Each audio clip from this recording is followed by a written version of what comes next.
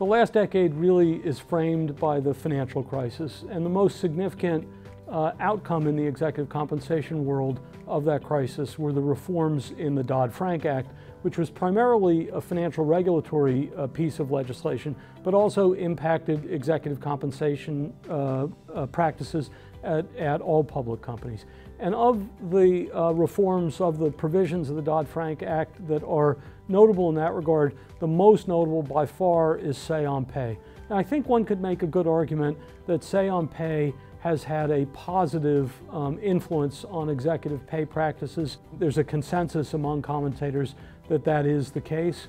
There are still pay critics, but say-on-pay has been different than most of the regulatory efforts before the crisis, which have had unintended consequences or no consequences at all. Say-on-pay really has had a positive impact. The other thing to note is the CEO pay ratio disclosure. The jury's out on that. My prediction is that it will not have much of an impact.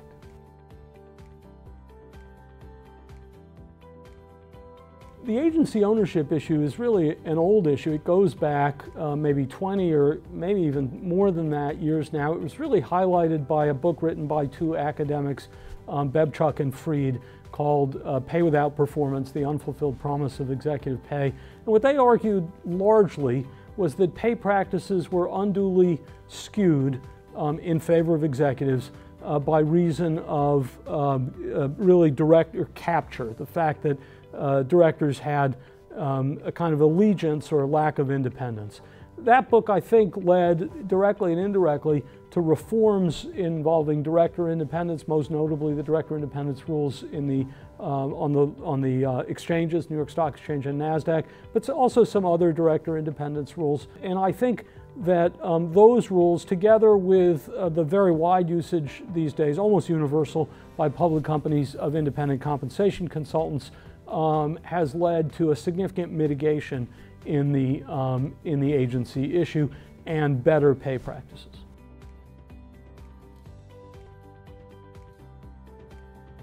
For me, the two most important factors that I, as the lawyer in the process, pay attention to in designing executive pay practices are avoiding the creation of inappropriate incentives and making sure that the governance, the kind of get your hands dirty governance part of negotiating and documenting pay decisions gets done correctly. So in terms of inappropriate incentives, it barely needs to be said because we've had some very large crises recently arising from what were arguably inappropriate incentive pay designs, and they can create bad incentives. Every company is different, and you really have to look at the business and the culture and the structure of a company to ensure that a practice that may be good for companies generally, it may be widely used, is appropriate for any given company. Secondly, on the process point, we've had our fair share of litigation around executive pay decisions, going back, of course, to the famous Disney litigation, where the board, the compensation committee of Disney was a little embarrassed by the pay practices, and we've had subsequent litigation around that issue. There's really little excuse for that if the lawyers are paying attention to getting the governance discussion correctly, making sure that the comp committee is informed and that their decisions are properly documented. You should be okay on that.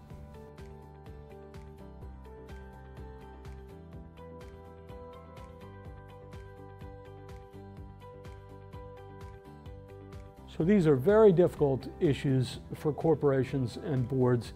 There are a multitude of them. It's an unbelievable list. You have Me Too, you have gender diversity, you have racial diversity, you have privacy rights, you have gun issues, you have trade issues, which have, of course, been in the papers over the last couple days. You've got immigration issues and their impact on labor. These are all very big and very difficult issues. Boards need to be very careful about picking the issues that they're going to focus on, making sure that they're sensitive to their various constituencies, including in particular employees, customers, regulators, as well as shareholders, and communicating carefully, because one channel of communication is very difficult to use these days because of the divided nature of media and society to communicate in exactly the right way to all of your constituencies.